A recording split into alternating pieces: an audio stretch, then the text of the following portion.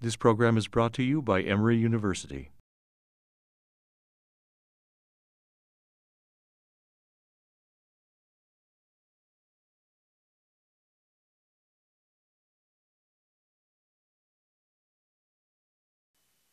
Hello, and thank you for joining us for Part 2 of the Forum to Increase Evidence-Based Practices by Addressing Disparities in the System. Today, we are again focusing on reducing disproportionate minority contact in the juvenile justice system. Today, you'll hear information from experts in the field about the school-to-prison pipeline, the current juvenile justice reform going on in Georgia, and some evidence-based practices you can use to reduce disproportionate minority contact in your community. Following this presentation, if you have any questions, please feel free to give me or send me an email at samantha.wolf, W-O-L-F, @children.ga.gov. Thank you.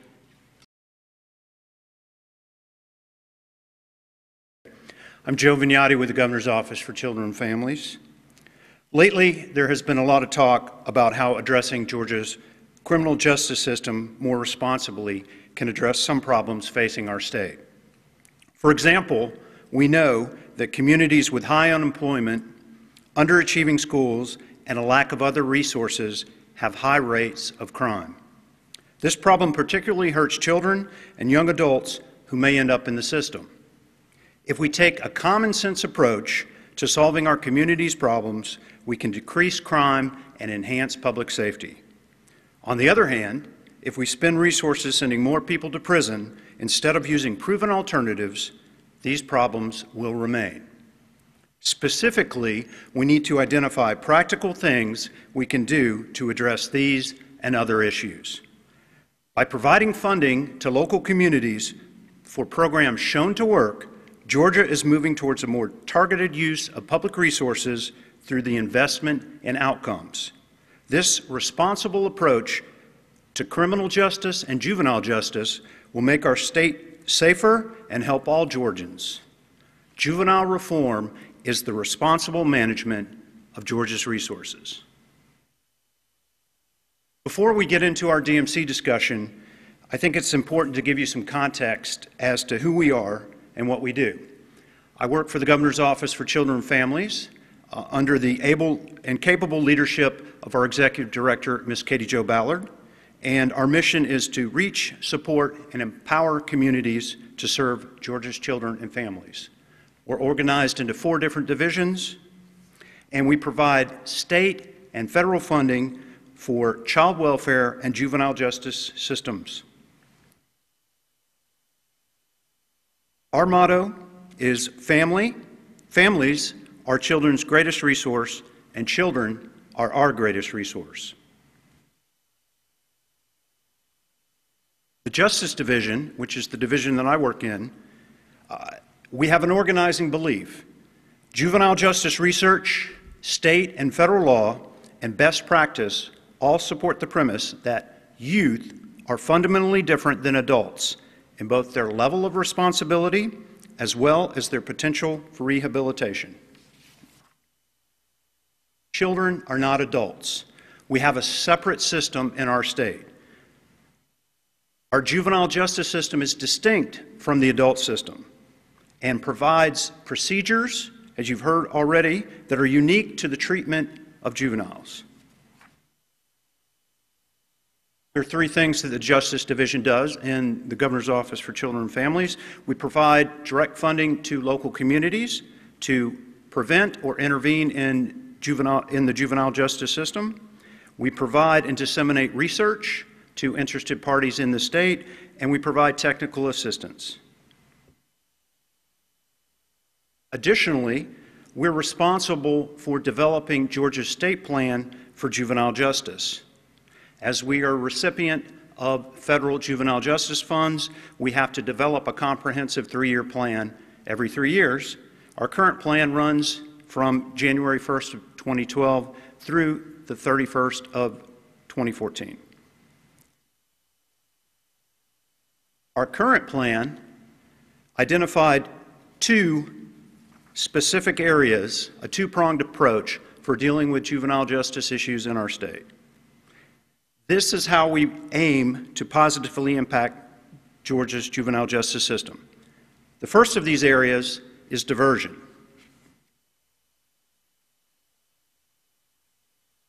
This is to prevent juveniles from entering the system, but also diversion means preventing the further penetration of juveniles into our system.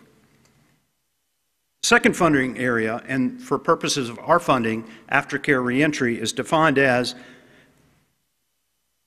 providing for the successful return of incarcerated juveniles to their communities. Reentry is an area that we anticipate there will be more work in 2014 on, and the Criminal Justice Reform Council will take this charge up, and there will be recommendations that we will all hear about in the coming year. In addition to the juvenile justice grants that my office administers, we also are part of the Juvenile Reinvestment Grant Program under the Juvenile Reform. HB 242, the new Children's Code, has focused evidence-based interventions that have been shown to be effective with a juvenile population. Research has shown that the programs listed are effective interventions with this population. MST, multisystemic therapy, FFT, functional family therapy, Thinking for a Change, ART, aggression replacement training, and 7 challenges are all evidence-based programs, interventions that have been shown to be effective. And we are moving Georgia to community funding for these specific interventions. In 2013, we received 35 applications representing 61 counties requesting $10.4 million in grant funds. This resulted, unfortunately, we only had about $6 million, so we were able to award 29 local awards that touch 49 counties, totaling $5.6 million. These 49 counties represent almost 70% of Georgia's at-risk population. So in our first year, we have targeted funding for counties that contain almost 70% of Georgia's at-risk population. The map here that will show you the first-year targeted counties. The counties that are in red are direct grant recipients from the Criminal Justice Coordinating Council, and the counties in blue are counties that receive grants from the Governor's Office for Children and Families. We're specifically targeting reductions in felony commitments to the Department of Juvenile Justice and admissions to the short-term program. Counties must target evidence-based interventions to youth and reduce these by at least 20% in order to qualify for funding. So how does this translate into our efforts with DMC to impact disproportionate minority contact? In fiscal year 2012, 66% of the youth in the state that received a felony commitment to DJJ or were admitted to a short-term program were African American youth, which is far exceeding their percentage in the population. So, if we don't widen our net, if we use these targeted interventions and continue to focus on community-based services, we are directing our grant efforts, which will directly impact DMC in our state.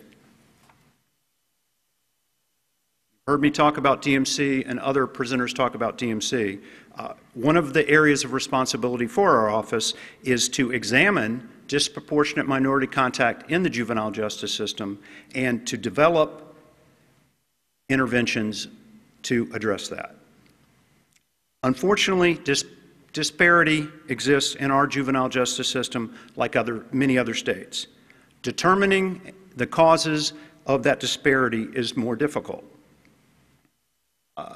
In addition to looking at DMC, we have a DMC subcommittee of juvenile court practitioners, and you've heard from several juvenile court judges and other presenters that are on our DMC subcommittee that meet at least quarterly to explore ways to address the issue.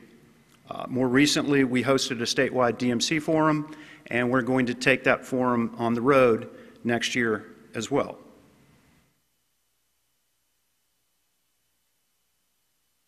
Back in 2012, we commissioned a statewide DMC study with the Carl Vinson Institute of Government. There's a copy that can be found on our website, and the address is listed here. The findings were that mobility effects and differential offending are contributing causes to DMC in Georgia. Mobility effects, what does that mean? A mobility effect is a circumstance where juveniles commit offenses outside their home jurisdiction, sometimes inflating the rates of disparity. Differential offending is a complex series of factors, such as poverty, single-parent homes, that leads to disproportionate shares of racial and ethnic minorities engaging in delinquent acts, which helps explain DMC in our juvenile system. The stresses of poverty is a clear influence on DMC, and according to the statewide DMC assessment, the pattern of youth referrals to juvenile courts is clear.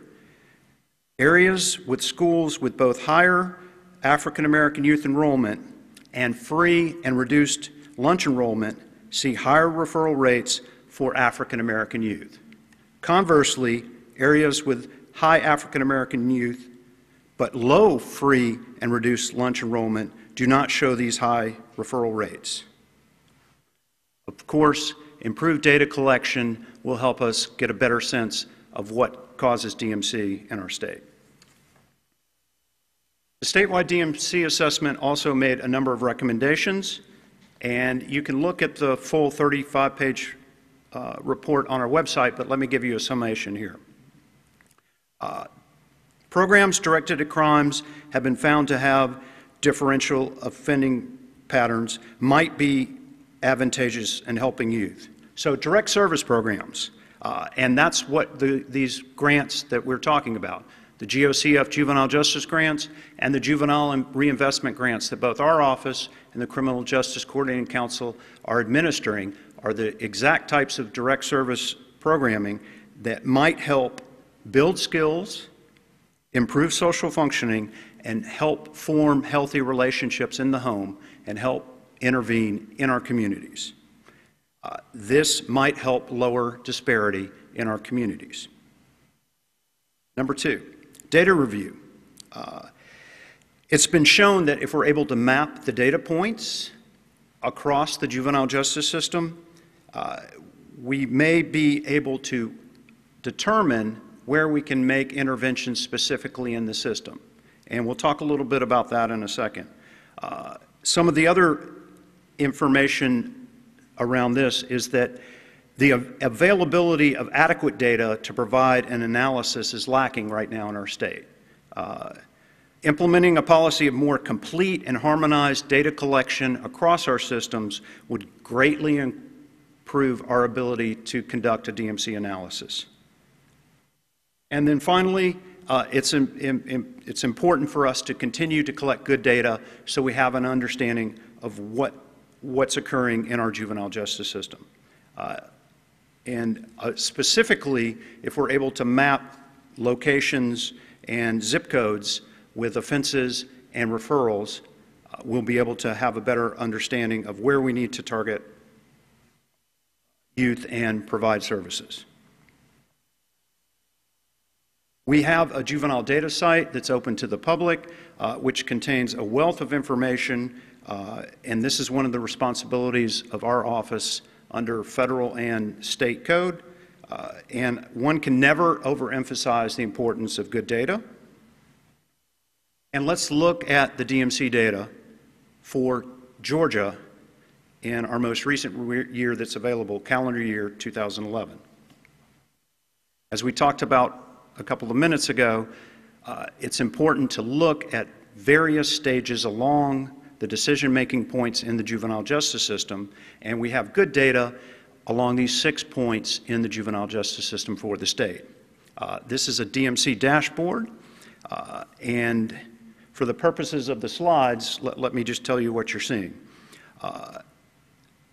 In green, that is the proportion of juveniles in our state that are African American youth. In orange, that is the proportion of white youth. In blue, that is the proportion of Hispanic youth. Purple, Asian youth. And yellow, it's other or mixed race youth. We would expect to see a similar percentage in population at each step in the system. So, for example, if we have 35% African American youth in our population at risk, that's 35% of Georgia's youth, we would expect to see roughly 35% along each stage in the system.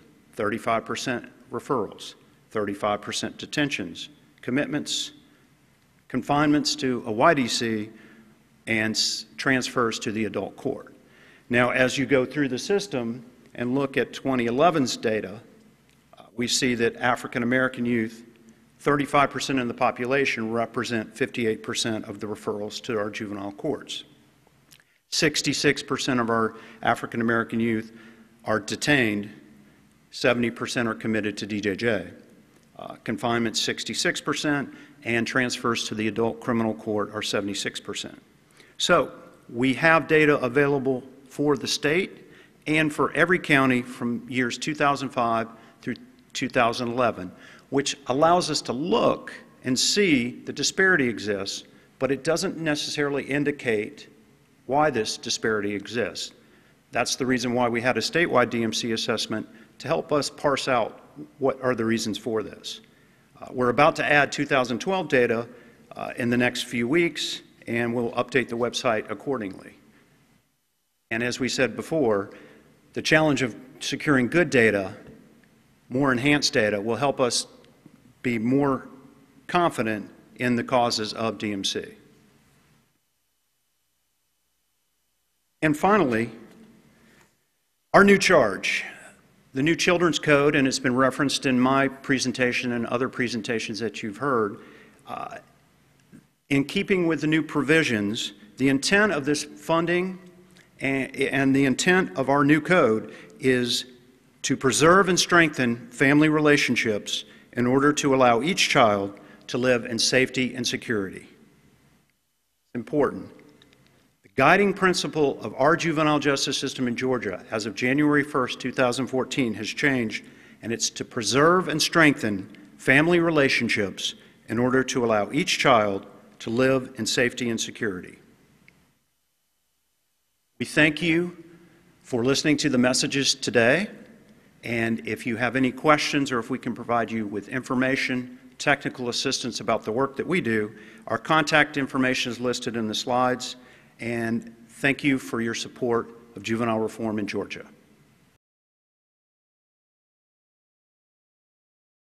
Welcome, ladies and gentlemen, to our discussion of the school-to-prison pipeline, which I have titled, When Did Making Adults Mad Become a Crime? And I want to discuss a collaborative approach to reducing school arrests and improving outcomes. Before I continue, though, I want to lay a foundation as to the importance of the school-to-prison pipeline as it relates to disproportionate minority contact and racial and ethnic disparities. And let me do that by sharing with you one particular study that you can find in a couple of my publications that report that as many as 6 times for African Americans and 3 times for Hispanics are suspended, expelled, and arrested out of school compared to their white counterparts. And we're talking about for similar transactions on the first offense. So just by that number alone, we can, I think, surmise how important it is that we address how we go about suspending, expelling, and arresting kids on school campus. So with that, I think it's also important to lay this foundation because for many, when you talk about reducing school arrests, there is this sense of a soft approach to juvenile crime. There are many who still want to take a tough on crime approach and believe that the deterrence theory still plays a significant role, that if we show the kids in school that they should not misbehave by arresting them, suspending them, expelling them, then they'll get the message. However, let me show you, this is Clayton County. When we started our reform locally in Clayton County I say 2003, but we started building that foundation around starting in 2001. But by 2003, we were able to put a lot of things in place. One of the biggest things we put in place is our school referral reduction program, which is this collaborative approach I'm going to talk about. But notice, what you see here is a graph of complaints and petitions filed in Clayton County going back to 1999. Now, in Georgia, this is very important that you know that complaints are required by law. When filed, they must be accepted by the court. I do not have discretion to say no to complaints. I do have the discretion as a juvenile court judge to decide what to do with the complaint once it's filed. In other words, is it going to be diverted, informally adjusted, or do I send it to the district attorney, let them decide whether or not there's sufficient evidence to prosecute the case? You're always going to find a lower rate of petitions than complaints for that reason. So let's focus on the blue line, the complaints. What you see here since we began our best practices or our reform in Clayton County is nearly a 60% reduction in juvenile crime. Despite the fact, that the practices we put in place give the appearance to some that we were taking a softer approach. Let's break it down some more, because some may ask the question, okay, fine, Judge, but what type of crimes are we talking about? We are talking about a reduction in crimes in every category: drugs, persons, property, and weapons. And in fact, in those categories, we experience at least a 43% reduction in those complaints. What brings it up to nearly 60% is, and you don't see it here, but there's been a 76% reduction in public order offenses. So I like to tell folks, please don't let appearances mislead you. When you look at these type of practices that I'm going to share with you, which I need to connect up to a later discussion that will be presented in these modules, and that is our House Bill 242 and the juvenile justice reform. Again, some may say, well, these reforms look like they're soft on crime, when in fact they're not. They're smart on juvenile crime. And so, for example, in Clayton County, since 2003, we have experienced a 70% decrease in our average daily population in the Regional Youth Detention Center. This is a 12.4 average daily population that is in a 60-bed holding facility. So, for example, when I took the bench in 1999, we had over 100 kids, Clayton County kids, in the RYDC. And sadly, we had them on mattresses on the floor. But yet today, we have a 12.4 average daily population. A 43% reduction in the average length of stay, a 64% reduction in the average daily population of minority youth, 43% reduction in commitments to the state, and a 40% reduction in commitments of minority youth. Yet, despite that decline, despite that appearance that it looks like we are soft on crime because we are not locking up as many kids, we have a 60% reduction in juvenile arrest and a 24% increase in overall graduation rates. I like to say, so goes graduation rates, so goes juvenile crime. Okay? So that's why I want to now come full circle back to suspensions, expulsions, and arrest on school campus. The problem, zero tolerance policies. How does this all work? The courts, the schools, the police, and kids. The impact of zero tolerance on school campus we see in many instances occurred in the 1990s, the early 1990s. And for us in Clayton County, you can see by this graph that we had over 2,000% increase in juvenile arrests after we placed police on campus. Now, first of all, I am not making a policy statement that police have no business on campus. I stay away from that as a judge. I let policymakers get into that. However, I do make a statement that for any locality that makes the policy decision to put police on campus, be careful how you do it. And I'm going to be talking about that in just a moment. But nonetheless, 92% of the kids you see in this significant increase, this red line, were kids arrested on misdemeanor offenses, mostly disrupting public school, disorderly conduct, school fights, and so it begs the question, okay, if 92% of these kids were arrested on such low-level offenses, all right, why,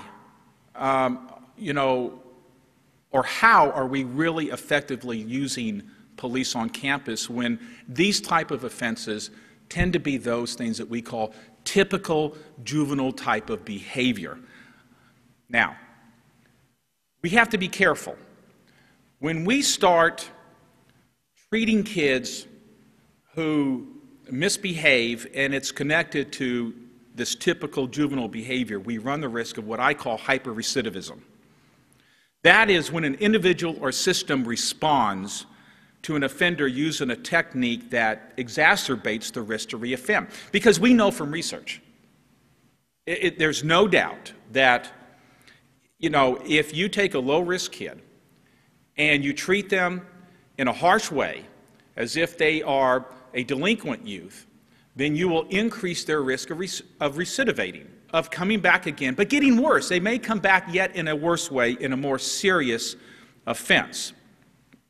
So what was the solution for us in Clayton County? And this is what inspired us, okay? And that is the Annie E. Casey Foundation Detention Alternatives Initiative. We became a participating site in 2003. And then the National Council of Juvenile and Family Court Judges' new delinquency guidelines. They were new at the time, but there are 16 key principles.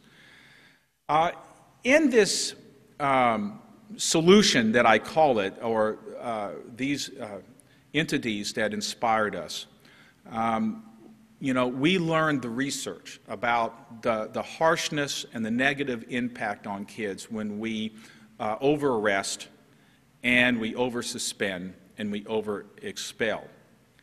And one of the key principles that the Annie Casey Foundation in their core strategies and in the 16 principles of the National Council of Juvenile Family Court Judges is the role of the judge.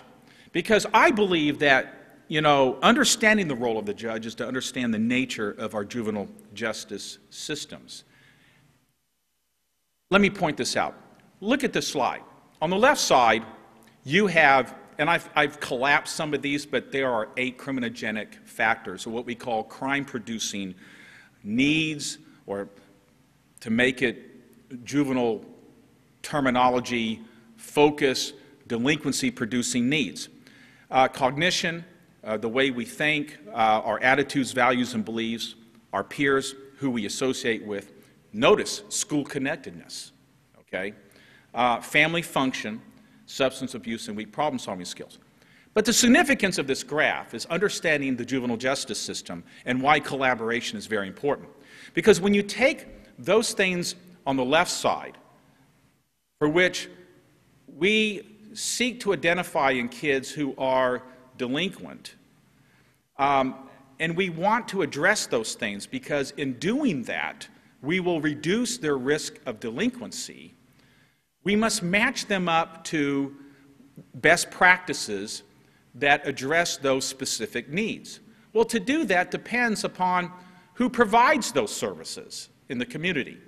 And we find that as we connect them up, and this is just a general graph, that there's much more specificity to this, but we find these best practices in different agencies, social services, mental health, private providers who do cognitive restructuring, the school system itself, those who do multi-systemic therapy or functional family therapy, and the probation in the courts. The bottom line is that the juvenile justice system is not a single entity. It is not the juvenile court. It is not the Department of Juvenile Justice of our state. It is the entire community. It is everybody.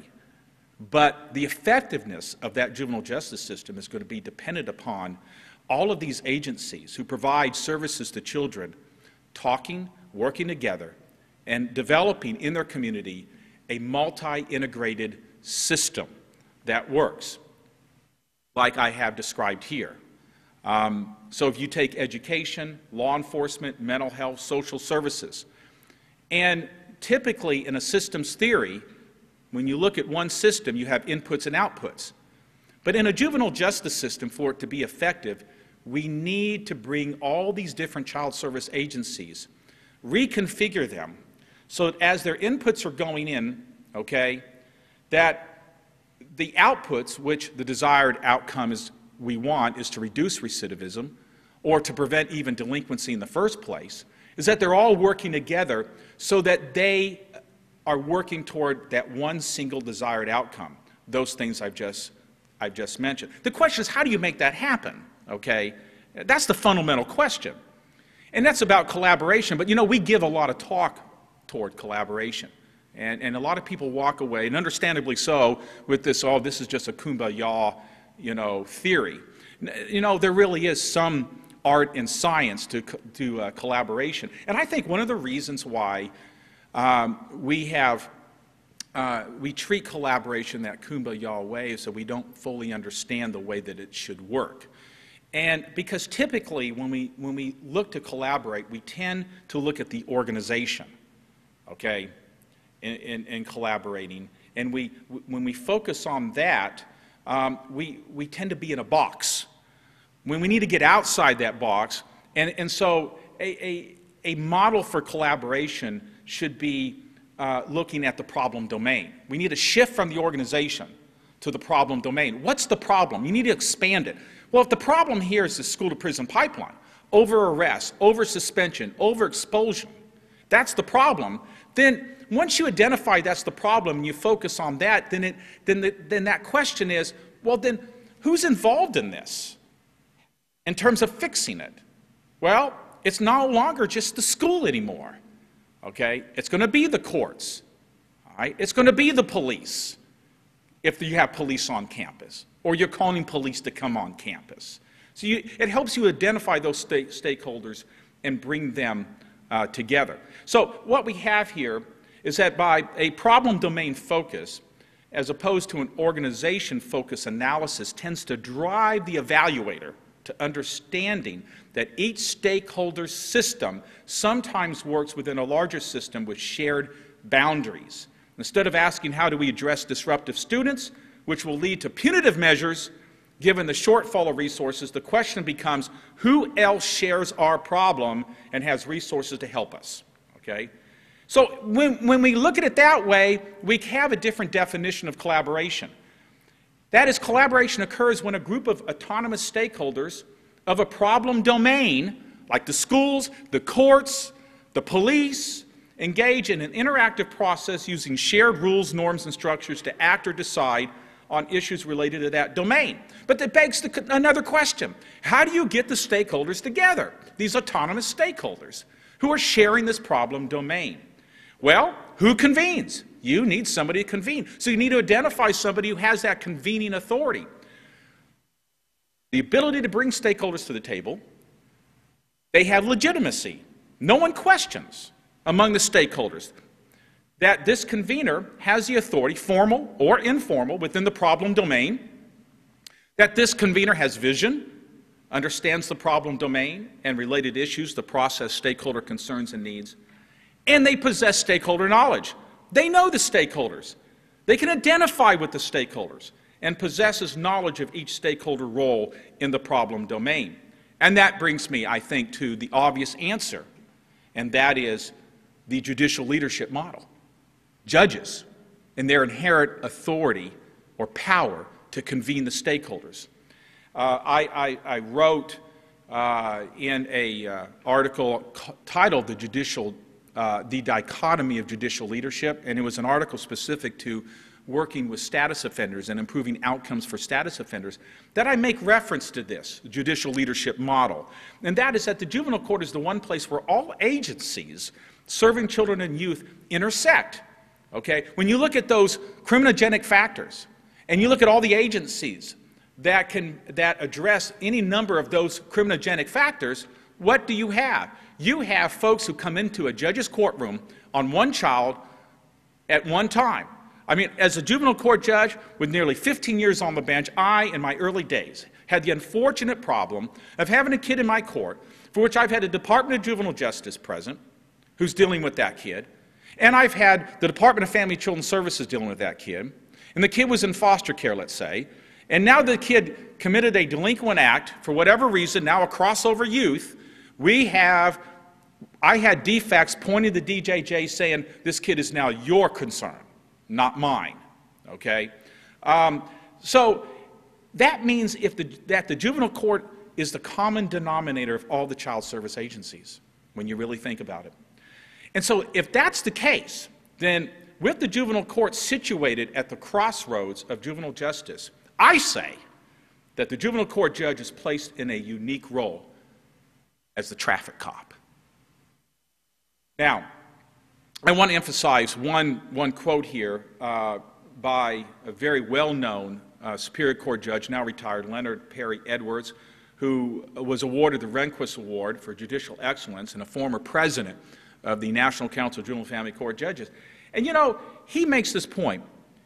He says, we have to get off the bench, the judges. He's talking to all of us out there. And we have to work in the community.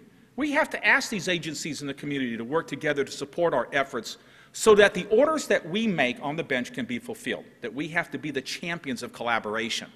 And I want to point a little footnote here. You know, when I do an order, I own it. DJJ doesn't own it.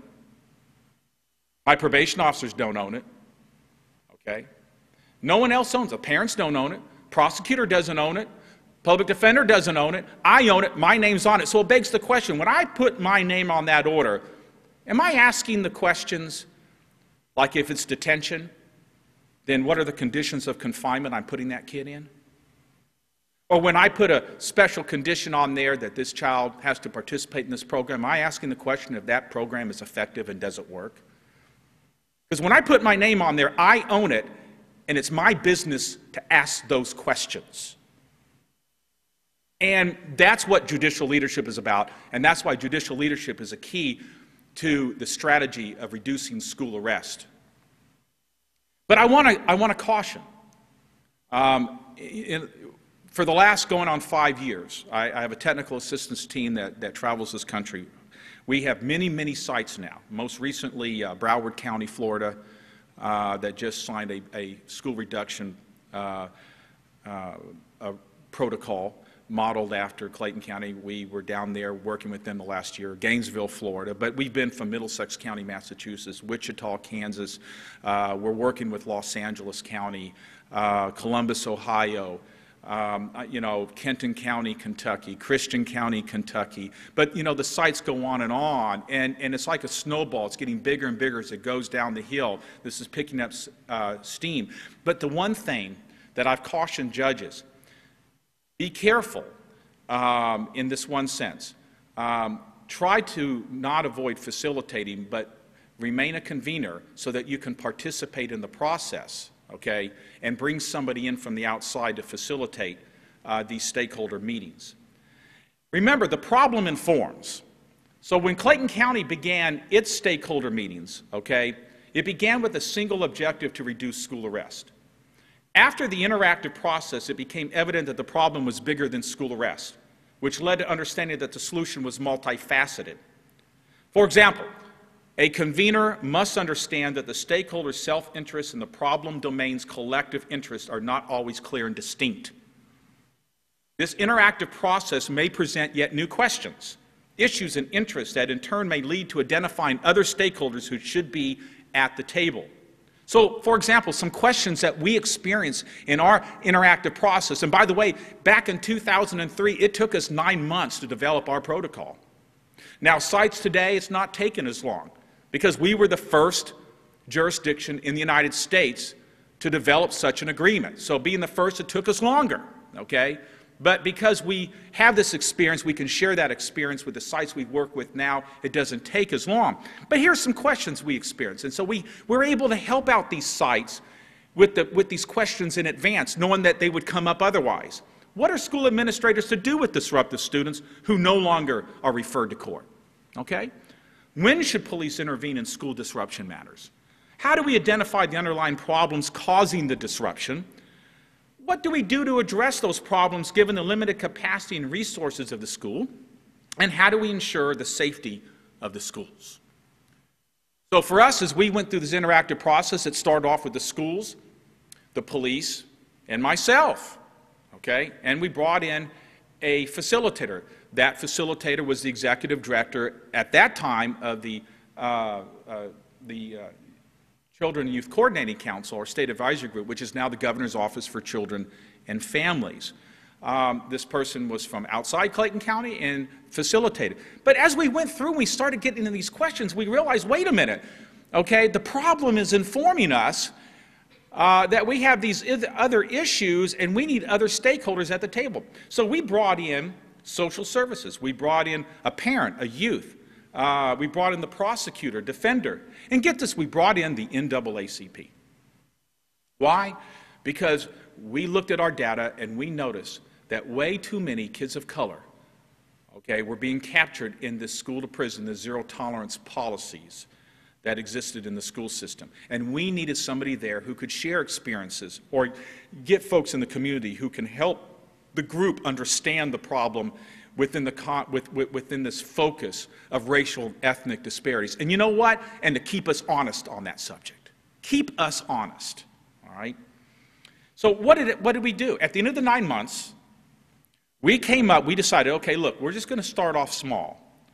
Since 92% of these kids being arrested involved what you see here under Focus Acts, afraid, disrupting public school, disorderly conduct, obstruction, that's what we're going to target because they're misdemeanor offenses that tend to involve typical juvenile misconduct. So we set up a 3-tier system. First offense, a warning. Second offense, a referral to a workshop. It was a school conflict workshop. The court agreed that we would put it on. We had been putting it on for 3 months. Many of these offenses were being diverted anyway. Okay? What we wanted to do is stop these complaints from even coming to court in the first place. All right?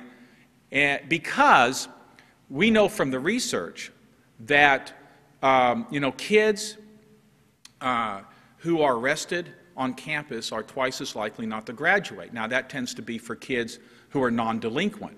But the fact of the matter is most of these kids arrested were non-delinquent kids anyway. And so it was impacting them negatively. So it's not good enough, even for juvenile courts, to say, well, I'm doing my part. I'm diverting these cases when they get here. All right, that's good. I'm glad you're doing that.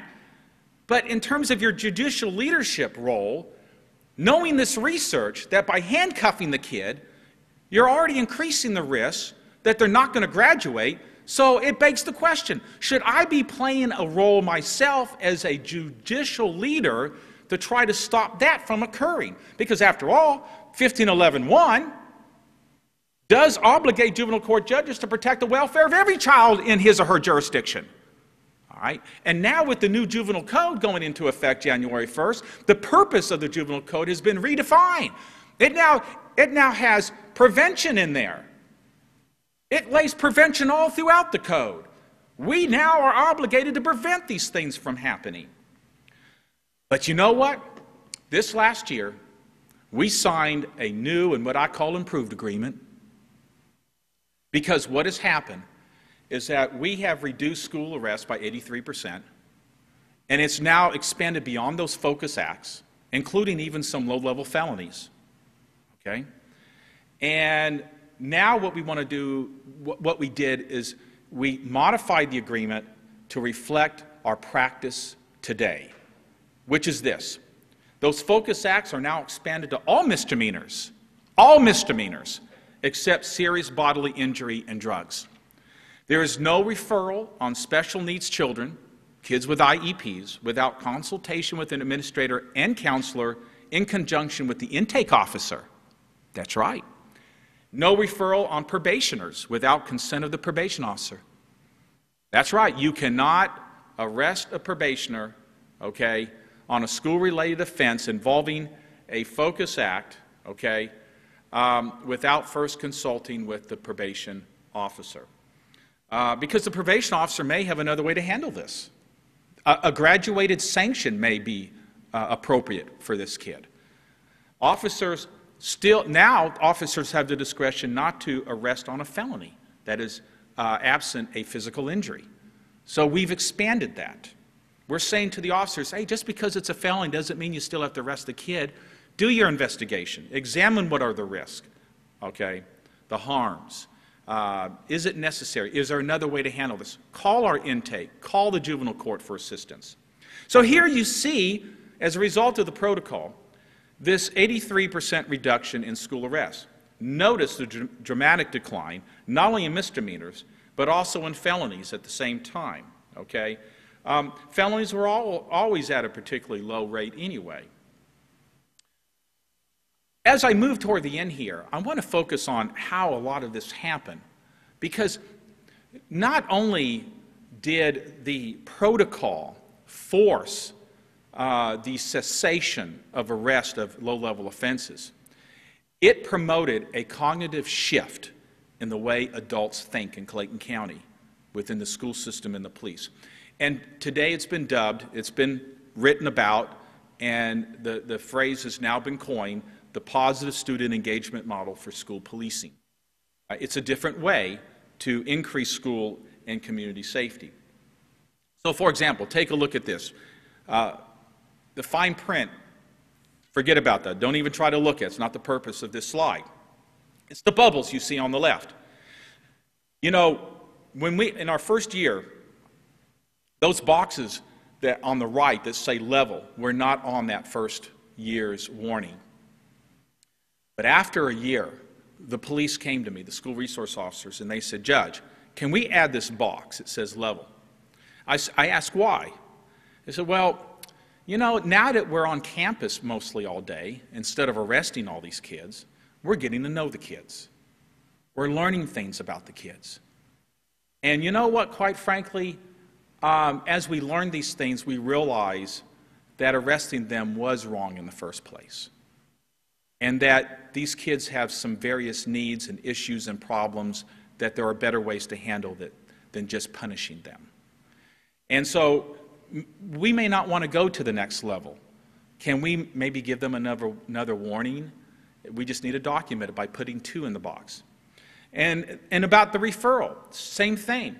Do I have to file a juvenile complaint if I've already made one referral? What if there's a different issue that requires a different type of referral? And then they finally, at the very bottom, asked me about mediation. So we implemented a school-based mediation where we send mediators into the schools. And, Judge, can we add a line that says other? And this was the interesting part. Why? Well, the lieutenant who headed up the school police said, you see, our police officers are now developing their own programs on campus to help these kids. Something as simple as, you know, school-based community service after school, okay? Or instead of suspending the kids, keeping them in school, having them do things. What about school safety? What about community safety? How does this relate? Lieutenant Mark Richards, who was at the time the school resource officer head, made the comment, schools are a microcosm of the community. He says, if you want to know what's going on in the community, talk to the kids. But the problem is you got to get them to talk to you. They're not going to talk to you if you're arresting them all for ridiculous stuff and beating them up practically, emotionally, okay? So he explained that when we stopped doing that, the kids started talking to us, right? And they started sharing. And then they started sharing things, really, and they were sharing things that were about to happen. weapons coming on campus, fights that were going to happen, gang-related activities. Okay? They began to trust the police. All right? It's like Officer Gardner, another school resource officer, said. He calls it the allegory of the school. He said, the schools are like this is my school, Mondays Mill High School. Most of them are sheep. They make a lot of noise. They get in some trouble here and there, school fights, yell things off, get disorderly. But you know what? When you really look at the kids that are the predators, I mean the ones who are there to really cause some serious problem, there are not as many. He said, out of my school of 1,200, I probably had no more than 18 of those wolves, he called them. Only 18. And you know what? He said, it finally dawned on me what Judge Teske was saying, okay? And that is, Gardner, why are you arresting all the sheep? They're not the problem. They just make you mad. They're not the ones that scare you. It's those 18 wolves. Focus on them. Figure out strategies on them. And when we found ourselves on campus now, spending more time there, we identified those 18 wolves, and we developed strategies of dealing with them. And it protected everyone else and made the school safer. So let's take a look at how this works. It's kind of messed up here on this slide, but step one is you decrease minor school referrals. When that happens, in step two, you will increase police presence. In step three, in so doing, you will increase intelligence, that is information gathering, if you apply the positive student engagement model by positively engaging the students. That begins with, first of all, stop arresting them on a bunch of ridiculous stuff. And then finally, you will find a safer climate. In this case, I say step four, I looked at the weapons. We looked at weapons. Here we have. These are DF weapons in Clayton County. Or at the time, they were designated felony. That is, these are under zero tolerance laws. Under state law, they have to be reported. The police have to refer these things, okay? Now, the police weren't arresting these kids, okay, putting handcuffs on them, but nonetheless, unless it involved a gun, of course, or a weapon in an assault, as our present DF law requires. But there was a 70% reduction in weapons on campus. Why? Why, if this is a static factor? That is, the law required they had to be reported. And the police explained, upon being surveyed, it's because the kids are telling us what's going to happen. They're sharing this with us, and they're helping us out. Here's a trap house right across from a high school. None of the adults knew that it was there, selling drugs, until after using the protocol, doing this positive student engagement, the kids shared this with the police. Hey, did you know this is what's going on over there? They did their surveillance, made the arrest. Here you have marijuana, you have AK-47 drums, $7,000 cash, you see all the automatic clips, and it goes on and on and on and on. That is a safer school zone, because there was a trap house there, there's not a trap house today, okay? And we also want to help our leaders, our police chief, our school superintendent, to avoid a media dilemma. That is, how is the media and community going to respond if a person comes on school campus tragically, like we had happen at Sandy Hook, with a gun, and your SRO is at intake booking a student on a school fight or disorderly conduct? That's just not going to look good. And so how do you bridge now? This is one of those problem-informed questions. The schools have to still address these disruptive students. So we're not going to arrest them, and that was an easy tool for them. Push them off the campus. Let's try to dump them into the court system, okay? Well, what are we going to do with these chronically disruptive kids? And that's where the schools need help. We got to be careful not to blame the schools. They're limited in their resources. We already know that it's already difficult with the population they deal with in terms of IEPs and the monies they have to spend on that. There's a much greater population of chronically disruptive kids who'll never be diagnosed to get an IEP. And so it's very easy to say, I really don't have the resources for these kids because I got to spend the resources on these kids over here that are diagnosed EBD or LD or ADHD. Okay? So the schools need help. And that's what's great about this collaborative system and judges coming in and bringing everyone together, because it forces the question to be asked, well then, how do we bridge this gap? How can we get these community resources out there, like an MST, wraparound services, and so forth, to these families that need help dealing with their own children who are chronically disruptive. And so we had developed this system of care, which today Clayton County has a full-time administrator paid for in partnership between the school system and the Clayton County Board of Commissioners. Have come together, signed an MOU, and they now pay the administrative costs for our system of care. There is a full-time administrator, there's a full-time assistant administrator. We now have a probation officer who is dedicated solely to chronically disruptive kids and probationers and help out in the schools, okay? This results in increasing graduation rates. I mean, who would ever think that keeping kids in school will increase graduation rates? Okay? I mean, who would ever think that, right? Come on, all right? It's sad. And I think that's what's troubling today when we hear about kids being suspended or expelled from school for things that we know they're not delinquent. They're really not delinquent, but it pushes them out of school. It disrupts their educational process, okay? And when that happens, it has a traumatic effect on them, a negative impact that can put them on a pathway toward delinquency. We unwittingly, in a zero-tolerance policy world, make kids worse. We contribute to our own crime rate. We put them in a pipeline that will lead them to prison, for which we're going to have somebody present about this back end. I'm talking about the front end. You're going to have somebody coming in after me talking about this back end. The school I'm talking about, front end, approaches to dealing with it, to stop the flow to what our next speaker is going to be talking about, and that's the prison part. So, what do? We now assess disruptive students. That is, we ask, why is Johnny disruptive?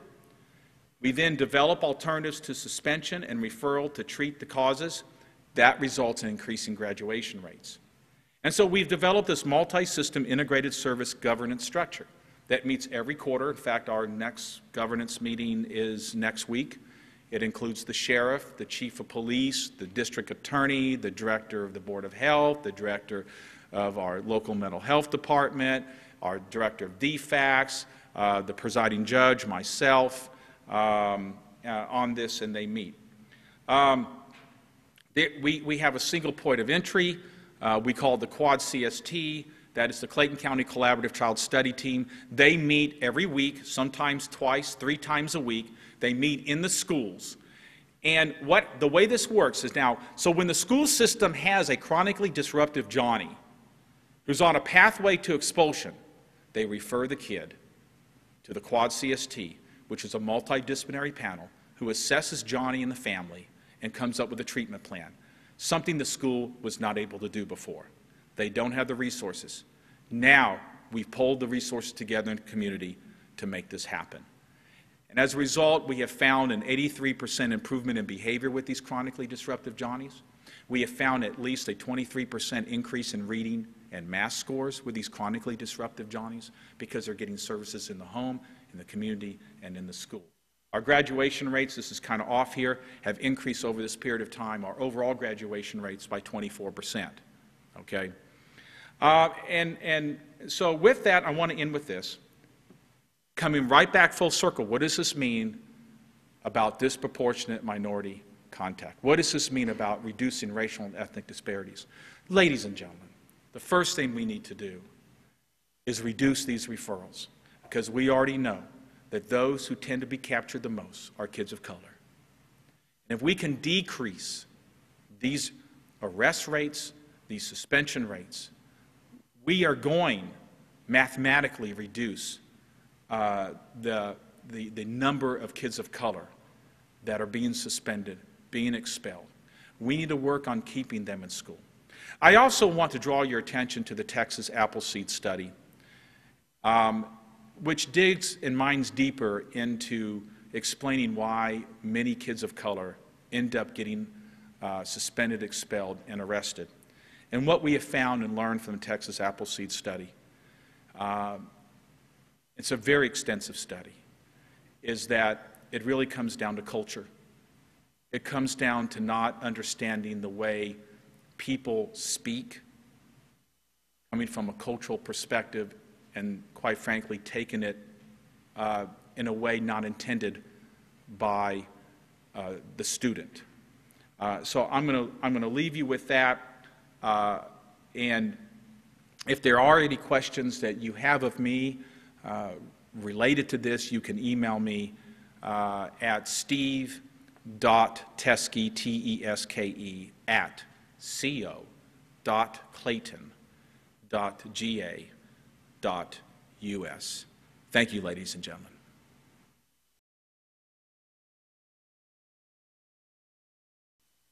Good morning. My name is Elliott Shoenthal. I'm one of the juvenile court judges in DeKalb County. And before I start my presentation, I would like to do a couple of things. I'd like to thank a few people.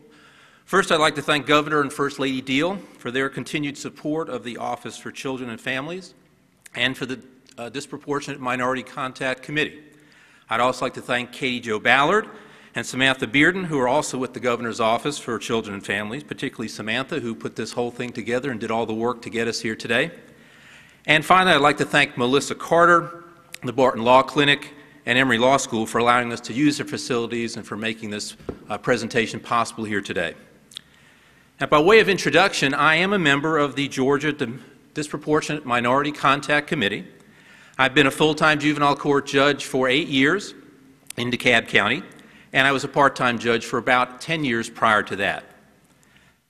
Now, we are what's called an independent court. That is, we do not rely on the Department of Juvenile Justice to provide us with intake facilities, that is, intake officers who receive complaints, file those complaints, determine what children will be detained or will be released, what cases will be diverted.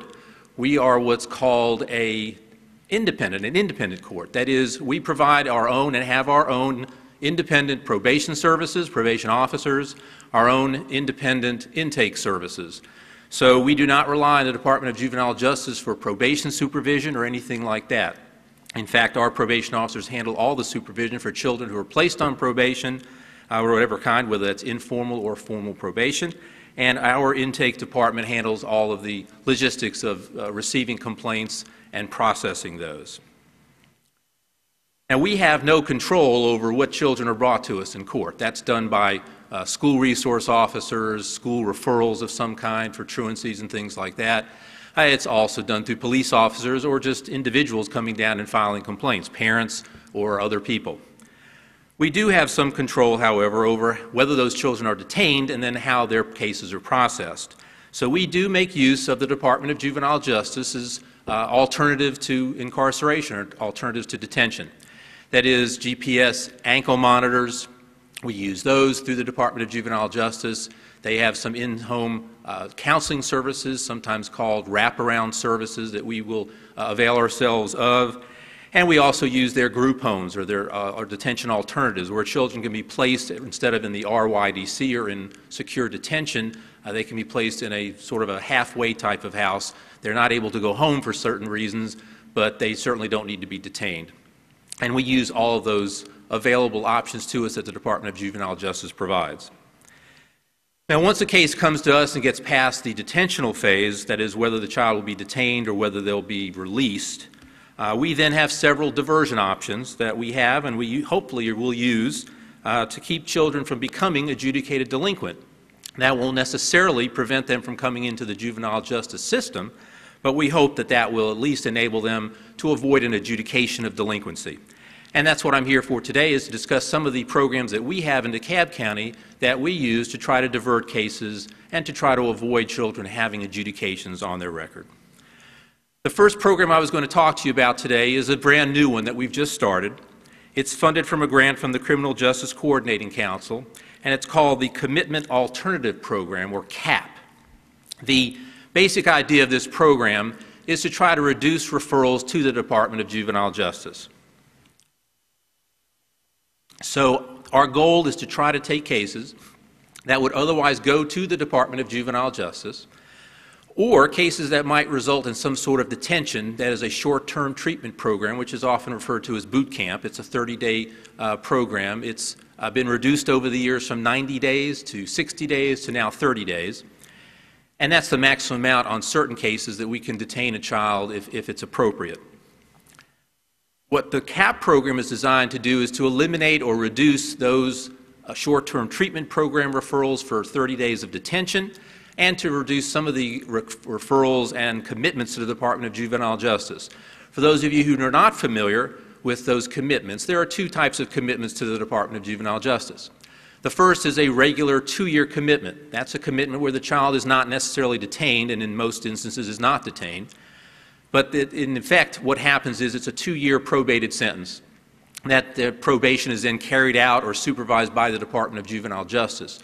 So, for instance, if I had a child come in front of me and for whatever reason thought that our probation department could not properly supervise that child, perhaps we didn't have a program in our court that child particularly needed, but we thought the Department of Juvenile Justice did have such a program or had some better opportunity to serve that child or that family, I would commit that child to the Department of Juvenile Justice for a period of 2 years. Again, they would not be detained for 2 years. They would simply be supervised or on probation with the Department of Juvenile Justice for up to that 2-year period. The other commitment, however, to the Department of Juvenile Justice is a 5-year commitment. And that's a commitment where the child is detained for some period of time. Under the current law, the minimum period of time would be 12 months. The maximum would be 60 months or 5 years. And of course, that depends on the seriousness of the offense and the type of offense and the type of record that the child has. So again, the CAP program is implemented to try to reduce those referrals so that children will not be committed in the first place, and if they are committed, hopefully, or if they are not committed, that hopefully they will not be detained either, and we can reduce those referrals. Now, these cases, to some extent, are targeting children who are between 13 and 17. That's the age limit that we're dealing with. And again, we're trying to reduce those referrals to the Department of Juvenile Justice. So if I have a child who's come before me and has been on probation for 3 or 4 or 5 times, I might otherwise commit them to the Department of Juvenile Justice. At that point, after we've supervised them for a number of years, had them go through a number of programs, obviously we have not been successful. If we had been, they would not be coming back 3 or 4 or 5 times, and I would not be putting them back on probation over and over again. So that's the type of child who I might commit to the Department of Juvenile Justice for a period of 2 years. This is an intensive program, intensive supervision program that's designed to try to cut down on those types of commitments. It's a community-based and a court-based program, which means we have team meetings, we'll have judicial reviews, mentoring programs, tutoring programs. There might be a community service component to it, parenting classes, and other types of ongoing classes that the children are required to attend. One of the things is a Saturday tutoring program. As many of you know, a lot of the children that we deal with have learning disabilities, they have problems in school, they're not motivated to go to school or to participate in school, their grades are not particularly good, and in many instances their parents are not particularly engaged with the school or the child's education. So this program is designed to try to address some of those issues. The average period of probation we expect to be between 9 and 12 months. Again, it's an intensive probation supervision program. It's intended, again, to do that to avoid those commitments and those referrals for detention. We've just started the program. As I understand it, it's going to go through the spring. I think it's either April or May, and our goal is to refer between 30 and 60 children, and I believe we're well on our way. Most of those referrals have already been made by the probation officers on existing cases that they think would be appropriate, and as we get into the program further, the judges will start making referrals when the cases come before us for disposition. Second program I was going to talk with you about is our mediation program. Mediation kind of speaks for itself. We do have a mediation program not only for delinquent cases but also for deprived or dependency cases. But as far as delinquent cases goes, that program is funded through probation supervision fees. There are a limited number of uses that probation supervision fees can be used for, and one of them is a mediation program, and that's what we are using it for. I have found over the years, and I've expressed this to people when they're in court, that when the parties are able to work out a solution, their own solution to their problem, whether it's a civil or a criminal type of case, if it's appropriate, then they're usually happier with the result. It's not me or some other judge imposing something on them, but it's them working it out with the other side in the case, and hopefully they will be more apt to live with that solution and abide by it. I think it's particularly effective when dealing with school issues. It is student versus student, when the students have a conflict, a fight at school, something like that. particularly effective in cases maybe involving theft. I think it also helps when there's a neighborhood problem where parties are, disagreement or have some problem in the neighborhood between neighbors or people in the same area who are having problems with vandalism, things like that, where there's some sort of underlying conflict between the families. Mediation tends to be a very good solution to that. I think mediation also works well in restitution issues, where it's not a question of wanting some sort of retribution from the other side. It's just we want to be paid for our damages or our loss, and we want that to be refunded to us. So the parties sometimes can sit down with a mediator and can maybe work out a solution to the amount of restitution. We always tell people in court it's very difficult to get restitution out of an adult. Try getting it out of a 13 or 14-year-old. It's virtually impossible for obvious reasons. So if the parties can come to some sort of an agreement on an amount somewhere maybe in the middle, they usually are both happier with it, and there's more of a likelihood that it'll actually be paid. Mediation, as many of you know, is only as good as the people who are working in it. So you have to have good mediators, but you also have to have parties who are motivated to participate and keep an open mind and be willing to compromise. Obviously, there are certain cases that are not accepted by mediation, violent offenses, things where there's been some serious injuries, stuff like that, probably would not be appropriate for mediation. Sex offenses, other types of things like that, serious offenses, generally are not appropriate for mediation, but a lot of the cases we have probably are, and we probably should use it more often than we do. The third program I wanted to speak with you about is our mental health court. It's called the Journey Mental Health Accountability Court. And as many of you know, accountability courts have kind of taken off recently in the fields of mental health and drug rehabilitation and drug courts, things like that. And we've recently started a mental health court. Now, it's limited to girls, and those girls are aged 13 to 16. So it hasn't expanded to a different age group yet or to boys, but for girls 13 through 16, if they have a diagnosed mental illness, it has to be diagnosed obviously by a physician, then they are eligible for the program. Now, we accept misdemeanors and felonies. I think there probably would be some felonies that might not be appropriate, but for right now, those are the parameters of the program. It's funded by a Criminal Justice Coordinating Council grant, and it's run by our chief judge, Judge Piegler, who presides over those cases. And anyone can make a referral, so that could be through a probation department officer, it could be from one of the judges, the district attorney, the public defender. And we try to get those girls who obviously have a diagnosed, obvious mental illness that needs to be treated, again, out of being prosecuted and into being treated. It's an accountability treatment type of court. And again, what I would do is I would actually postpone disposition on a child who I thought was appropriate for the program. I would refer the case to the Journey program. They would do an assessment or an evaluation to see if that child qualified for the program, and assuming that she did, the case would be transferred to the other judge who would handle that, and assuming the child completes the program, then there would be no adjudication and the petition would be dismissed or withdrawn. If for some reason, however, the child did not complete the program successfully or was not appropriate for it or not accepted into the program, then she would be sent back to me and I would go forward with whatever disposition I thought was appropriate at that time. The next program I wanted to mention to you is called Points 2. POINT stands for Providing Optimal Intervention Needed to Succeed. That's a program that's actually taught by the school resource officers, the SROs at the school. And it's, again, obviously, by virtue of that, is designed to try to divert cases that are in the school itself.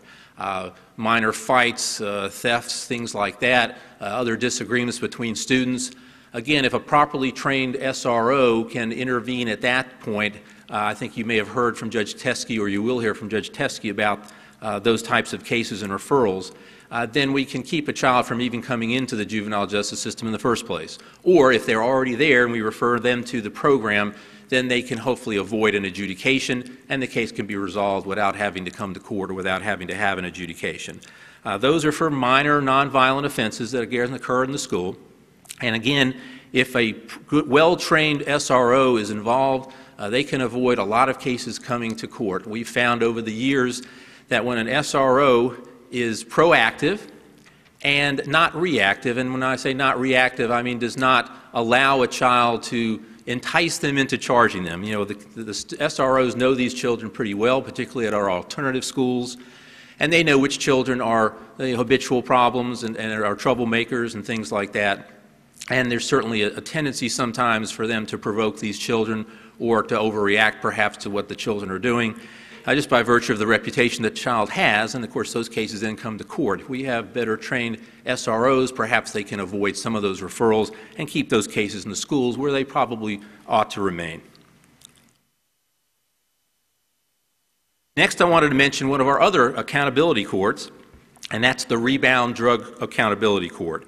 That's run by one of our judges, Judge Barton Haynes.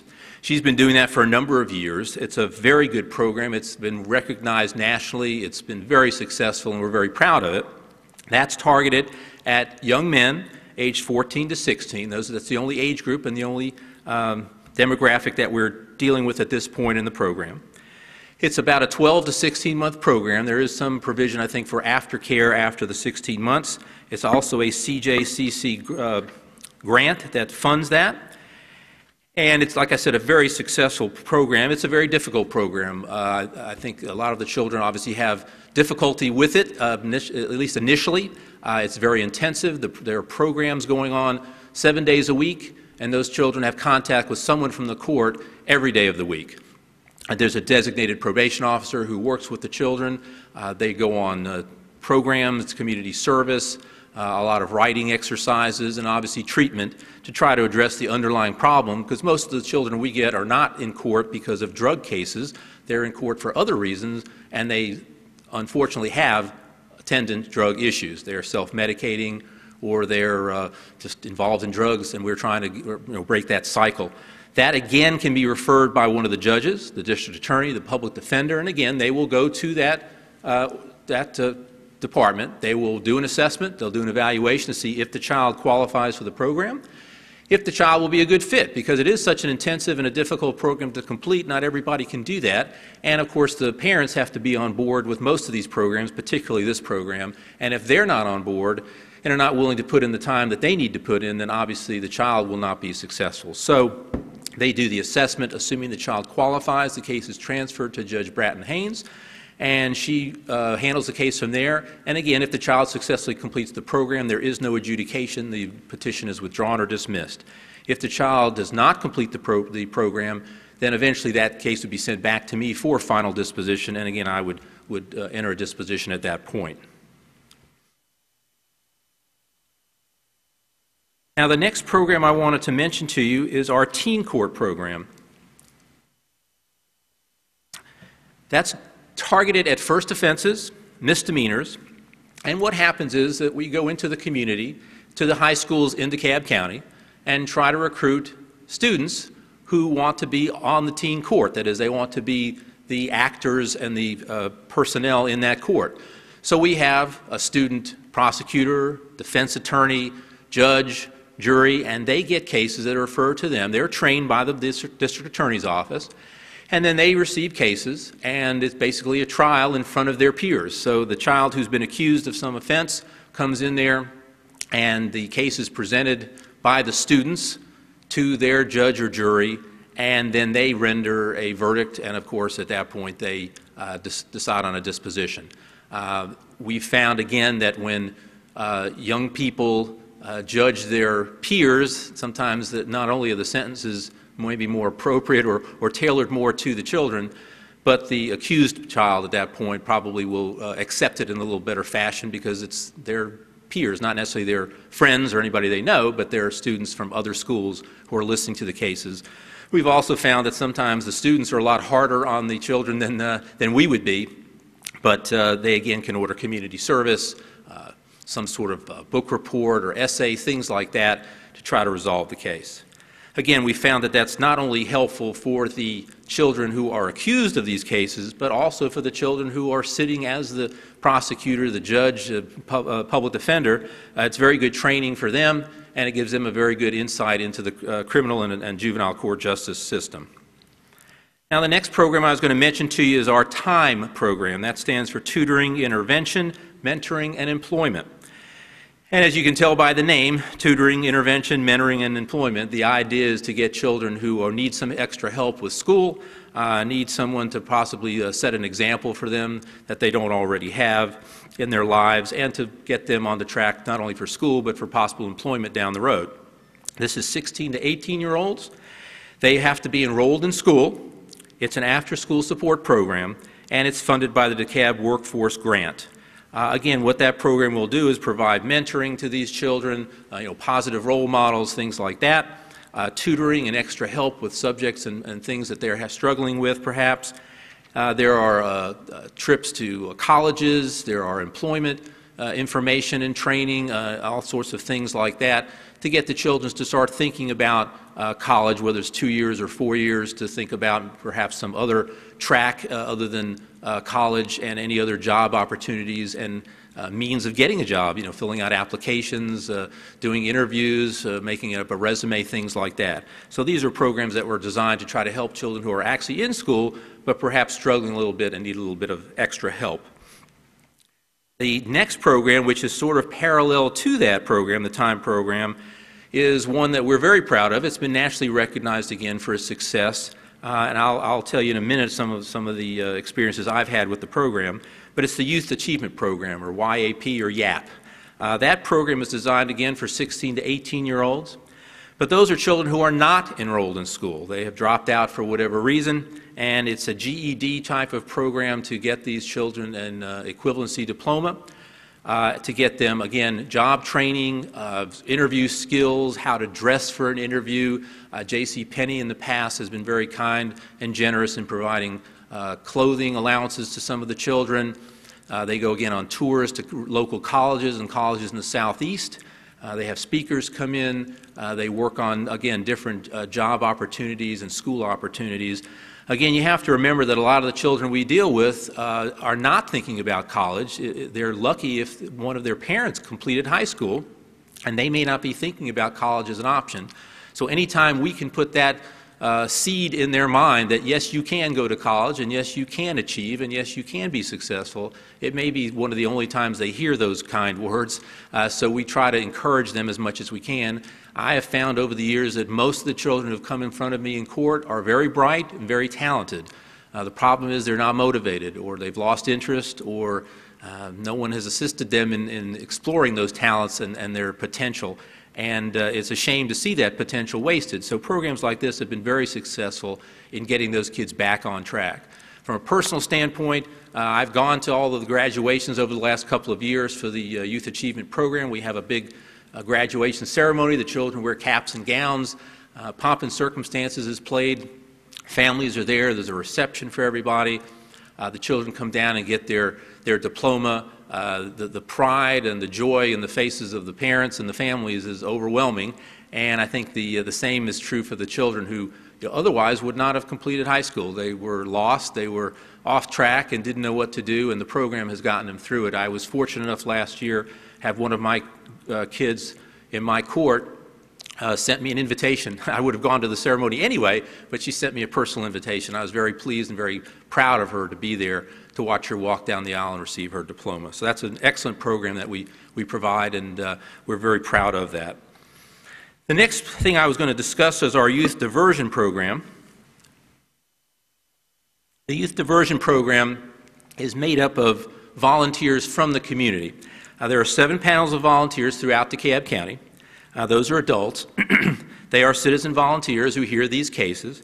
They're first-time or minor offenses, and then they impose sentences on those children. So it's very similar in some ways to the teen court, some of the other programs that we have, but these are actually adult volunteers in the community who hear different cases and then impose a sentence. Again, that could be community service. It could be an essay, reading a book, any number, apology letter to a victim, things like that. They'll come up with an appropriate sentence. They'll craft that for the particular child and family, and then that case, again, is diverted so that the child does not receive an adjudication. The next thing I wanted to mention to you, which is available in any court, which is the informal probation or an informal adjustment. That is, when a case comes in front of me, the district attorney can ask, the public defender can ask, and I can do this. I can put the child on informal probation. So instead of them being on a formal probated sentence, I can make it informal. What's the advantage of that? Well, one advantage is it's a 90-day program. So right off the bat, they're only on probation for 90 days as opposed to possibly 6 months, 9 months, a year. It's a much shorter period of probation. If they successfully complete the probation, the informal probation, then there is no adjudication. That's the carrot at the end of the line, I suppose. Those cases can be referred by the probation department, by the intake department, so when they get a case that comes in, they can screen that case out and say, we're not even going to send this to the district attorney, we're not even going to prosecute this case, we're going to send it to our informal folks and let them handle it. Sometimes those are also handled with unruly or ungovernable children, children who are not committing delinquent acts, but they're having problems at home, the parents are having problems with the behavior, things like that, not returning home, not going to school, things like that. And that can be handled very, very well through the informal probation or informal adjustment. Again, a lot of those kids will receive some sort of community service. They may receive some sort of counseling services if that's appropriate. That may be referred again for some sort of an essay or a book report or something like that. And since I've mentioned essays and book reports several times here, let me tell you a little bit about what I do on some of these cases. Excuse me. We've, over the years, developed a few books that or I've read, actually. I figured if I was going to make children read the books, I should read them myself. So one is Letters to a Young Brother, one is A Question of Freedom, and another book is Exactly as I Am. Those are three of the books, main books that we use. There are others. They're inspirational books. They're very easy to read, very easy reads and quick reads. They're geared towards children who may not have a father or a parent figure of some kind in their lives, who may be a little bit off track or lost. It's for self-esteem issues, things like that. They're very good books. Sometimes they're hard to find. But those are some of the books that I'll have the children read and then write a report and to talk to them about the book, find out if they did enjoy it and what they got out of it or what they thought was important from it or if there's something that they can take from that book. Some of the book reports are excellent. It's obviously the children have read the book, and I think in many instances they've actually enjoyed it and gotten something positive out of the book. We'll also have them write essays. Sometimes if a book is not appropriate or if I think they're going to have a difficult time finding the book or actually being able to read the book or under other circumstances, we might have them do an essay. What are some goals that you have set for yourself? How do you achieve those goals? Why is education an important thing for you in your life? What negative effect have drugs or other things had on your life? And try to get the kids thinking about the problem themselves and maybe putting it down in writing as to what they think the problems are or the issues are and how maybe they can get past those. Try to get them to come up with some solutions instead of us lecturing to them or telling them how to do it. Let them start thinking a little bit on their own. And I think that's been very successful, and we've had a lot of good results with that. The informal probation or informal adjustment is supervised by a probation officer. Again, successful completion means no adjudication or dismissal or no petition maybe in the first place, which is always a good thing. Now, one of the things that we've started doing over the last couple of years is our own informal probation. That is, instead of sending a case to the informal probation department, we'll do our own internal hold open. That is, we'll hold the case for probably the same period of time, about 90 days. We have a form that we have different checkoffs for, things to do. Mostly it's stay out of trouble, go to school, listen to your folks. Might be to write an apology letter, do some community service, make some restitution, read one of the books, do a report, whatever it might be. And then if the child successfully completes that, they then come back and we again withdraw the petition, dismiss the petition, and there's no adjudication. One of the reasons we did that was, we started that was it not only gives us a little bit more control over the progress of the case, but not everybody needs to be on probation, and our probation department is short-staffed as it is, and they've got caseloads that are probably heavier than they should have because of being short-staffed.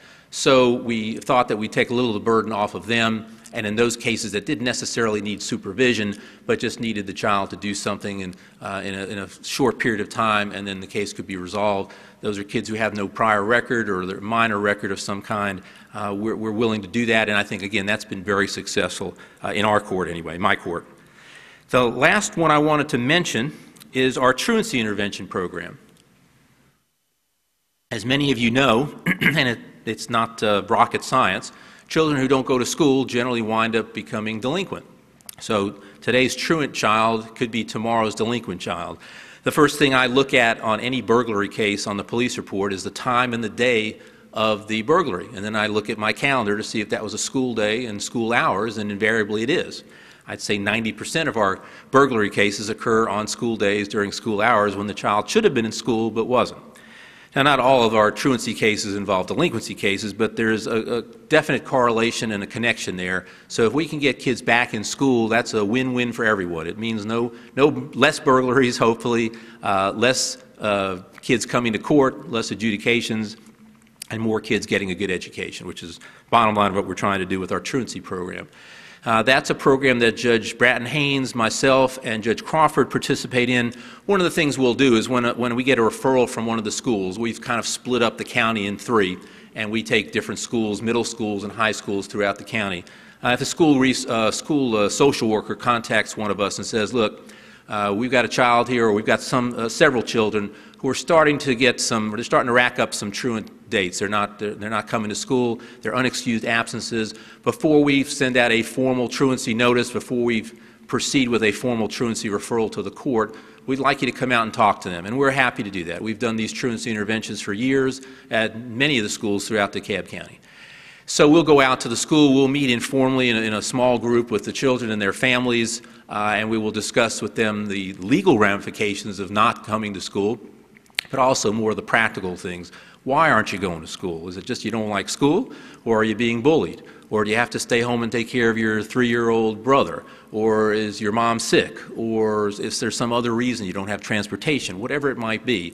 I think there are many reasons why children don't go to school, and we need to find out what those reasons are so that we can then get those people hooked up with the services that might help them with that situation. And that's what we try to do with our truancy interventions. Find out what the issue is, what the problem is, and then make a referral to the appropriate kind of counseling or other services that might be helpful. Now, sometimes those cases get beyond that and may actually come to court because the child has missed 10 days or more, is about to miss 10 days or more of school, unexcused. So we'll do a calendar, an actual calendar, not at the school but in the court, where we'll bring those folks in, the children and their parents, and we'll have a meeting, and we'll discuss again the law with them, why they're there, and then at that time we have school social workers there, we have service providers there, we have probation officers there, and we actually put the children on a 90-day informal probated sentence. Again, if they successfully complete it, that is, start going to school, then we can dismiss the case, and there's no petition, there's no further action in court. If the child is not, then it's up to the district attorney's office to decide whether they want to prosecute that truancy case or not. It's a practical matter. Truancy cases are very difficult to prosecute, not legally, but there's really no consequence that we can impose on a child who doesn't go to school. We can't lock them up, not that we would or should, but we can't, and there's really no leverage there to get those children back in court. So we hope that the majority of those children believe or become convinced that education is important, that it's their ticket to a successful future, and that they will listen to us and hopefully get back on track. And we've been pretty successful with that. Obviously, there are some children who don't want to go to school and never will go to school, and hopefully the schools will start to provide more services for those children and maybe get them some additional assistance and training that will help them down the road. Now, we have little or no control, as I said, of the children who end up in our court. We don't bring them into our court. They're sent there by other folks. We do have a lot to say, however, how their cases are handled.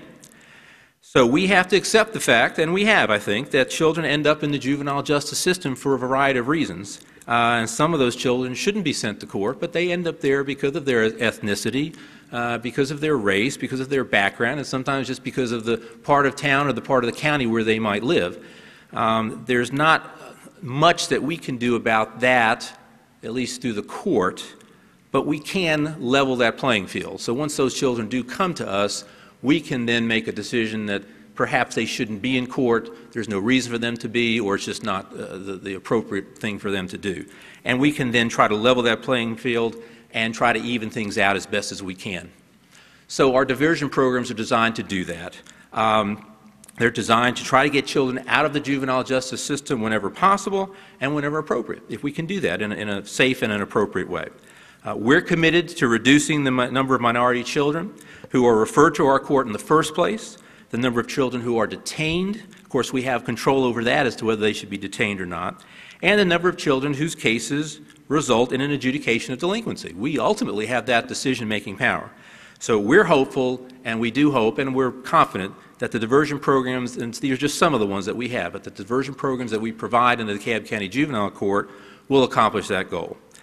I wanted to just say briefly in conclusion that, as I said, these are not all the programs we have. These are some of the main ones. If anyone has any questions about any of the programs, how they work, how they're funded, feel free to contact me and I will get you to the appropriate person. Generally speaking, I don't have the answer to a lot of things that people ask me, but I usually know who to tell you to speak to, and I can usually find the right person to put you in contact with. I hope this presentation has been informative. I hope it's given you some things to think about and maybe some things that you'll try to implement in your court or in your school or in your community. If you have any questions, please feel free to contact me. The best way to do that is by email, and you can contact me at Shoenthal, that's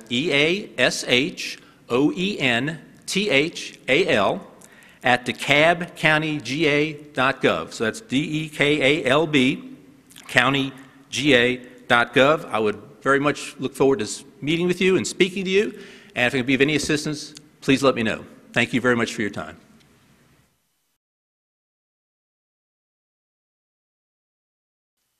My name is Steve Reba. I'm an attorney at the Barton Child Law and Policy Center at Emory Law School. At Barton, I direct a legal clinic called Appeal for Youth. We represent predominantly foster kids who are somehow trapped in the school-to-prison pipeline. That might be suspension or expulsion representation, juvenile delinquency representation, or where I spend most of my time, in Georgia's prisons, representing youthful offenders, kids we call SB 440s. So close to 20 years ago, in 1994, Georgia passed a law we refer to colloquially as the 7 deadly sins.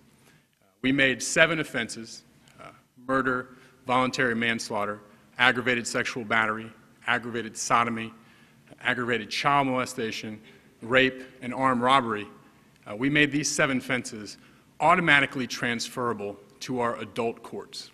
So kids as young as 13, if charged with one of these offenses, are automatically tried in our adult criminal courts and face the exact same adult sentences that, adult defendants face. So I spend a significant amount of my time in the corners of Georgia's many prisons, speaking with youthful offenders about misbegotten childhoods, offenses committed long ago, and the often brutal realities of prison life. And when I talk about the school-to-prison pipeline and DMC, I like to broach the subject from the perspective of these kids in prison. And as Judge Teske referenced in his presentation, where he addressed largely the front end of the system and does so in an incredibly inspiring way, I'm really going to talk about the back end of the system, because I think there's some important lessons that we can all learn when addressing or dealing with the front end of the system from the kids on the back end. And as I mentioned, I'm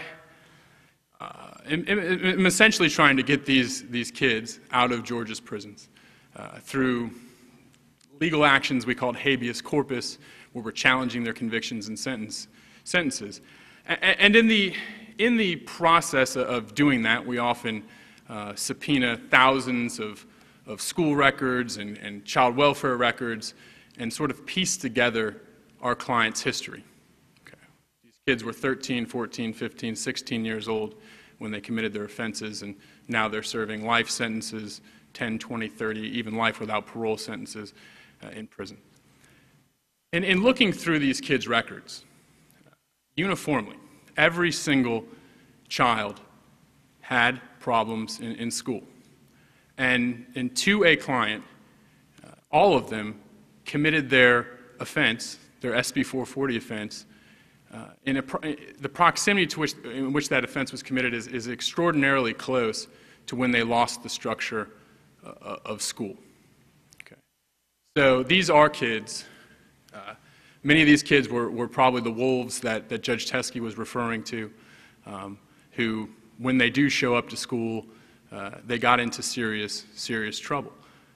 And the schools suspended or expelled these students, and they lost the structure of school. They also did not have the structure of family, and they slip into our criminal justice systems, often by committing one of these 7 deadly offenses. Not often by committing one of these 7 deadly offenses, but I see the kids who have arrived in our prisons by committing the 7 deadly sins. So what I want to talk to you about today is very, very simple, and it's what I take from Judge Teske's substantive presentation, basically the fundamental reason why we take that approach. And it's about getting to know these kids. It's about the power of narratives, and it's about the power of biographies. Because while I spend most of my time litigating with substantive legal claims that surround criminal procedure, really what I'm doing is I'm a biographer. I'm finding facts out about these kids that no one knew. Persuasive facts. Facts that went to the abuse they suffered, the neglect. These facts that no one ever knew about them as they slipped through our systems. And oftentimes I'm meeting these clients when they're in their 20s and 30s, and themselves, they forget that they suffer these things, and only these records document them. My point being, it's too late often when I come to a case and I learn this information. I mean, we are sometimes successful in litigating these claims and using these facts and persuading people perhaps to alter a sentence or a conviction, a court. But these are facts that need to be known at the front end. And that is precisely what Judge Teske is doing. His substantive approach is about that. It's about, let's know these kids. Let's have the juvenile courts know these kids. Let's have the school counselors know these kids. What are they going through? What are they suffering outside of the school? And that's largely the problem with zero tolerance, is zero tolerance doesn't care. It doesn't matter. And that's the same thing with SB 440. We don't care about factual mitigating circumstances under those laws. There's no discretion. Okay. But now as we see the erosion, as we see zero tolerance policies being pulled back, it's our responsibility to understand, to know these children. Because there are some profoundly impactful things that happen to these kids outside of the classroom. I promise you that. And these facts need to be a part of the metric we use when imposing justice, whether that's at school, whether that's in juvenile court, whether that's in adult court. So it's not so much a strategy as it is an advocacy tool or a responsibility of the people in the school system to do so. Because learning this information and presenting this information can in fact be the difference between a child who maintains the structure of school or a child who is washed away and cannot get out of a system. And I'll leave you with this. It's a client story that I often use. He was 13 at the time he committed an armed robbery. He was a tag-along with 2 older kids. He didn't have a gun, and he never actually took anything, but culpable, responsible, party to an armed robbery. He was in foster care at the time he was 2. From the time he was 2 to 13, he was in 30 different placements. 30 different placements. Over 30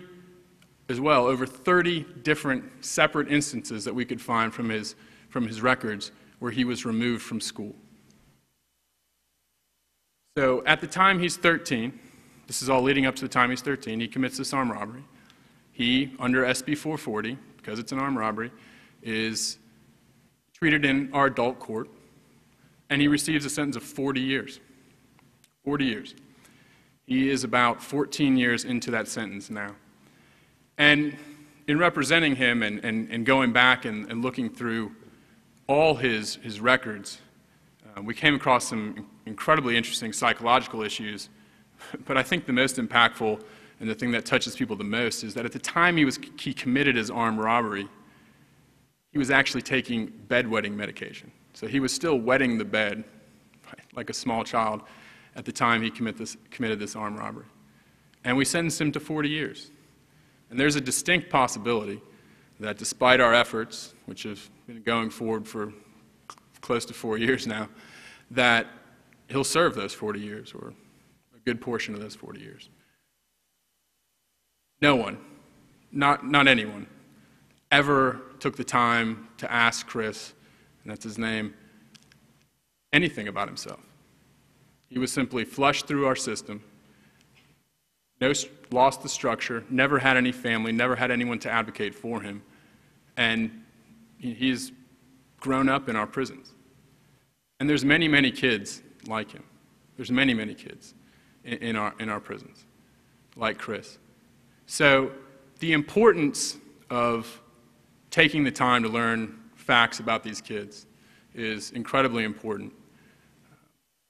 Without an entire or systemic change, even doing that, even taking on the responsibility of learning these things about these kids can make a big difference. But I think that's precisely what Judge Teske and these new inward-looking models of discipline are trying to do. Who are these kids? Who are these kids? They're not monsters that end up going into our prisons, although that's what we like to call them. You know, they're kids, and we need to know about them. And I am available at sreba@emory.edu. That's SREBA at Emory, EMORY.edu. If you have a question, if you have perhaps a client that you think needs representation, please give me a call and we'll be happy to help out. Thank you.